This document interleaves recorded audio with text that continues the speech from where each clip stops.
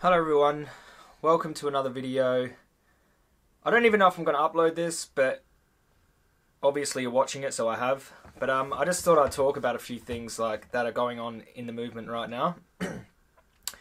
Very saddening to see. Now, I have been having these debates with people who aren't vegan for years, literally. But now I find myself having these debates about word use with actual vegans. Now, the majority of these vegans who are having problems with words all of a sudden, for the most part, now not that this is an exclusive, but for the most part, I'm going to say, when you go to their page, it's food posts, it's, vegan for the environment, it's other issues, which I don't have a problem with people speaking up for other issues. I think that's fantastic, alright? But they come over to, our pages, start dictating how we speak for the animals. Now, there's a few things specifically. James Aspey, who's a friend, a colleague of mine in the movement, and he caused some controversy with a post talking about animal agriculture being a holocaust. Now, this isn't anything new. This has been around for a long time. Now, if anyone knows Alex Hershaft, Dr. Alex Hershaft, founder of Farm Animal Rights organisation, Holocaust survivor who was literally pulled out of the Jewish Holocaust as a child and survived, suffered extreme trauma from this, and it actually led him to animal rights and to starting one of the first, I believe, animal rights orgs in the world, has talked about the similarities for a long time. Okay, this isn't anything new. Gary Yourofsky, a Jewish vegan activist, spoke about this a lot too for many years. There have been many other notable Jewish writers and philosophers who have made this same comparison.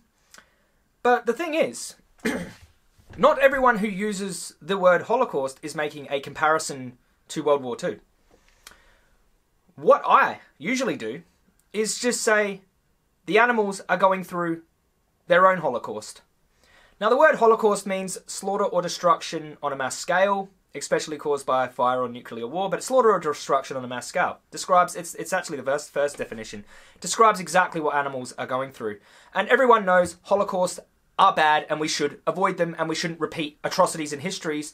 But the difference between the animal Holocaust is that it's a perpetual Holocaust. They're breeding more animals into existence to throw them into gas chambers and to execute them en masse, to keep them in, factory farms, number them, brand them, cut off bits of their body, exploit their reproductive organs and steal their children and murder their children. And what is that? What is that? That's a Holocaust. I'm sickened to my core to hear animal rights activists tell other animal rights activists not to call what the animals are going through a Holocaust. How disgusting. How disgraceful. Now, I'm going to say, I have a lot of respect for a few of these activists. A lot of respect. And we just disagree. We disagree. We're going to disagree on what's effective. The movement, since I've been in the movement, I agree, I'm a newcomer to the movement. I'm a newcomer in comparison to some of the people been in the movement 40, 35 years, 10 years. I agree, I'm a newcomer, okay? But people who I have deeply respect, people like the creators of Dominion, have put up a post trying to stop us from using this language. Rape. We can't use the word rape to describe what happens to dairy cows in the dairy industry, to describe what happens to the bulls when they're being molested for their semen and electro-ejaculated with a big machine, a big dildo, sorry for the language, but a big machine dildo that goes into their anus and forces them to ejaculate. We can't call that rape now because it's not effective. Because human beings won't think it's rape. They might get offended. And what you're doing is you're offending rape victims. Well, excuse me. Human beings aren't the only ones to have been raped. Animals are being raped perpetually by the million every single year. And the creators of Dominion know this. And I have a deep level of respect for Chris at Dominion. I think he's done amazing things for the movement. But we're going to disagree there. Which is why I would never allow anyone to disrespect the creators of Dominion for their work for animals, because you can't. The actions speak a lot louder than words, and they've proved that. But this isn't just about the creators of Dominion. They've taken a position because the word Holocaust, they're saying, only applies to World War II. It only applies there. There haven't been other Holocausts in history. Of course there have. Armenian Holocaust. People are talking about now the Indian Holocaust, where British colonials went there and like killed... I've seen figures between 30 and 100 million. Look, I'm not a historian, but there have been, obviously, I knew about the Armenian Holocaust, and Seb Alex has a good video on that. There are other Holocausts which have taken place. Now, what grinds my gears to the fullest, which makes me feel like this is just speciesism, and I wouldn't say that about Dominion. I know they're not speciesist, but a lot of the people who are making these claims are clearly speciesist. I would say that maybe the creators of Dominion just think that it's not effective, okay, which is a debate, which is up for debate. They're afraid it offends people. Since when have we been worried about offending people? Do you know showing people graphic footage of what happens to animals is offensive? Inherently offensive? And there's activists out there, long-term animal rights people, who say you shouldn't show graphic footage to people. It's triggering, it causes trauma. But we're not allowed to use words to cause trauma. But it's fine to show graphic footage, which I agree with. I do it constantly. Of course I do.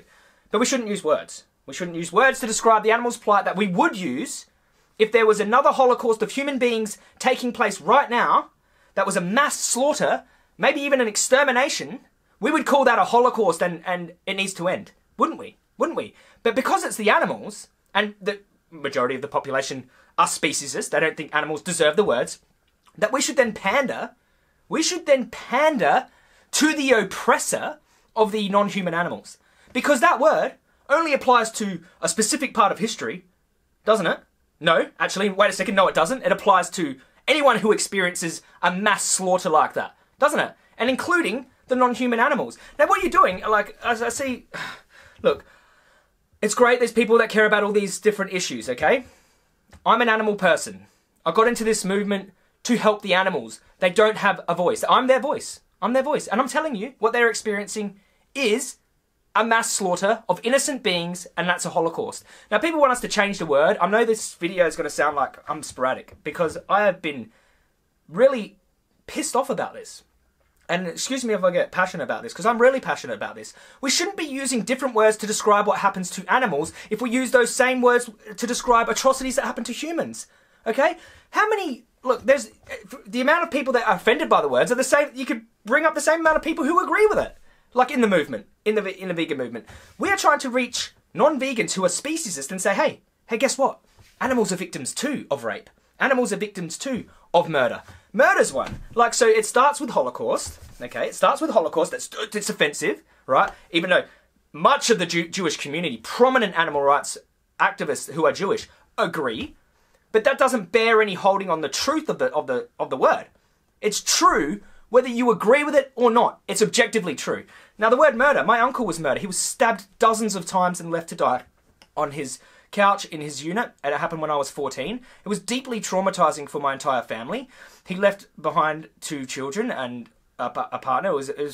My father was devastated by this.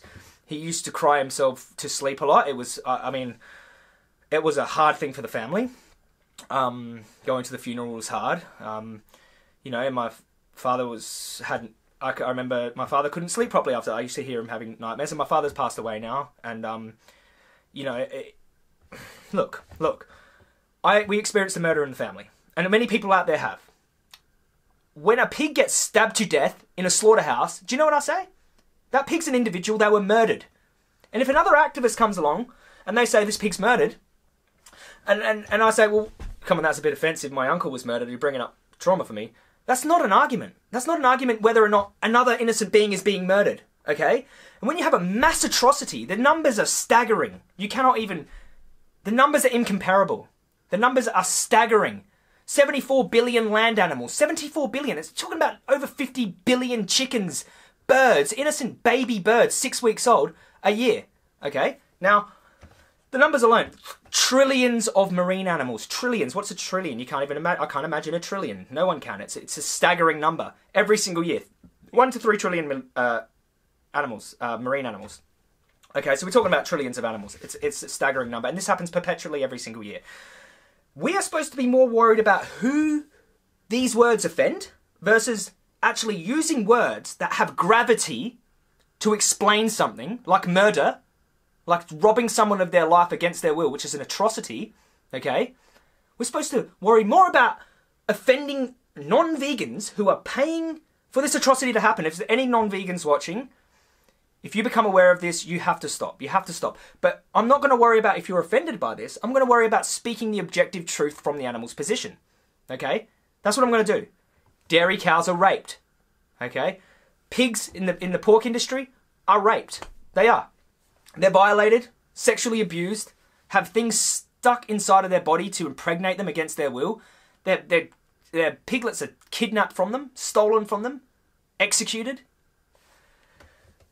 We must be the only movement of justice who manipulates our language to suit the oppressor of the victim that we are defending. Could you imagine that? Could you imagine any other movement of justice manipulating their language so that it didn't offend people who are oppressing? You imagine that? Imagine going up to, you know, a full-blown skinhead KKK who's just a piece of SHIT and going, hey, I don't want to offend you, but you're being a racist. You know what I mean? Like, of course not. You defend the victim how you would want to be defended. And that's why I'm angry. That's why I'm upset about this. It's not because, like, we can all have disagreements about what's effective. Okay, so some people just disagree with showing slaughter footage, which is what Dominion is, showing slaughter footage. And this isn't just about Dominion. It's less about Dominion. It's less about Dominion, to be honest with you. I deeply admire the creators of Dominion. Deeply admire, and that will never change. No matter what happens, that will never change. But what I do find troubling is that most of this is coming from people who don't speak for animals. They don't speak for non-human animals. They might eat a plant-based diet. And they're trying to dictate how activists speak because out of fear of offending people. And I just think that that's a grave mistake. And I will not stand for it. I will not stand for it. Call me whatever you want. There's people who are going around calling people horrible names in the movement. You know, calling everyone racist, calling people white supremacists and disgusting things like this, which is defamation of character because you're going to say disgusting things like that about people. You know, you want to back it up because, you know, lawyers might have a different idea about what you're talking about here. But when you take an animal and you chain them up and you force them to produce milk for you, or you cage hens up in small cages or in big barns and you make them lay more eggs than they naturally would, 300 more eggs than they naturally would a year. Okay, so they usually lay about 10 or 12 a year. Now they're laying 300. You're forcing them to do labour for you so you can take what's theirs from them, okay, which puts an enormous strain on their body. And then you're taking them to a slaughterhouse to cut their head off, okay, once you're done with them. Now, if that's not slavery, what is? What is? You know, people think these words only apply to human beings, and they don't. And if you want to make up new words to describe what happens to animals, what you're doing is you're otherizing that group. You're marginalizing them further. That's what you're doing. That's what you're doing. You think you're helping the animals? Okay, you might. Okay, maybe you think, oh, saying that cows are raped puts people off. I've been pretty successful. And you could probably be successful without calling it rape. I'm not saying you wouldn't. But some of us are going to. Because some of us view animals, maybe not on exactly the equal plane, but we view them worthy enough of these words and worthy enough to be defended like we were defending a human. Animals are more innocent. You know, people say, oh, you care more about a chicken than a human. Not necessarily. I care about them enough that they deserve proper defense. I care about chickens more than your emotions, more than you being offended. That's 100% certain. That's 100% certain. Now, I implore you, if you're animal people, you care about animals, okay, and you might even care about other issues as well. I ask you to use your logic and to ask yourself if it were a human in their position, how would you speak for them? How do you think they deserve to be spoken for? You know, if it were a dog, your dog from home, if someone shot your dog in the head, would that be murder? If someone took your dog, chained them up, forced them to produce bodily fluids for you, and then you cut their head off, would that be slavery? You know, they couldn't move. They're stuck in a cage. You're controlling their movement. You're treating them as property, a resource, skin, turning them into a jacket. They have no rights. They have no freedom. They have no bodily autonomy. They're not slaves. Come on. This is I think that this just props up speciesism. That's what it does. It just, what you're doing is like, look at the industry. Look at the industry. The industry use words like humane slaughter and, farming and harvesting. Euphemisms. You want us to use euphemisms to describe what happens to animals? Yeah, not while I'm around. Not while I'm around. I'll tell you right now, not while I'm around. We're not going to use euphemisms to describe what happens to animals. Well, I'm not. You can, if you believe it's not effective, you go right ahead. I don't always use these words, but I do when I need to explain clearly so that people understand that, hey, you switch roles with this sentient being, that's rape, that's slavery, and when you do it to a large group of sentient innocent beings en masse, that's also a Holocaust. Okay? Now, I had to get that out. I don't think that just because we have a different sort of opinion here, that we can't stay in our own lanes and do our own things. Okay, you don't have to advocate like that. And you can still be effective. You can still get people to connect. You can still describe rape without saying the word, which I think, okay, you've got a shortcut here, just use the word. But you can describe forcibly penetrating an innocent being against their will and violating their sexual reproductive system, traumatizing the poor animal so they don't know what happened and they're innocent beings, scared and terrified. You can say that. Okay? Or you could say they're raping these animals with their fist to impregnate them en masse. It's a mass atrocity. It's a Holocaust. I just think people try to play politician too much. Too much trying to, censor and, manipulate their language to suit, people's emotions. And if I worried about how people felt, I wouldn't be out telling dairy farmers that they're when they stick their fist inside a cow, non-consenting animal, who doesn't conceptualize consent, that's rape. Imagine if I didn't, I got a lot of media like that too. Imagine if I cared about what the farmers thought. Imagine if you cared so much about the emotions of the farmers, their mental health, that you didn't want to expose the cruelty in their farm. Because this is a slippery slope. This is where it's leading to. This is where it's leading to, and this is why I don't like it. And, I just want to say, if we do have a difference of opinion, and you are a good, strong animal rights activist who does their part for the animals, and you're not someone who's just posting food and then criticising animal rights people for speaking up for the animals. If you're one of those people who's, in it for the animals and you speak about other issues and you feel like you're going to navigate your speech, I really do. I still, of course, respect you're a voice for the animals. But when you're not a voice for the animals and you come into the movement and go, don't use that word, bro, it's offensive. You're not going to get anywhere. All you're going to do is reinforce the reason why we should be using these words, because animals have been treated like nothing for long enough.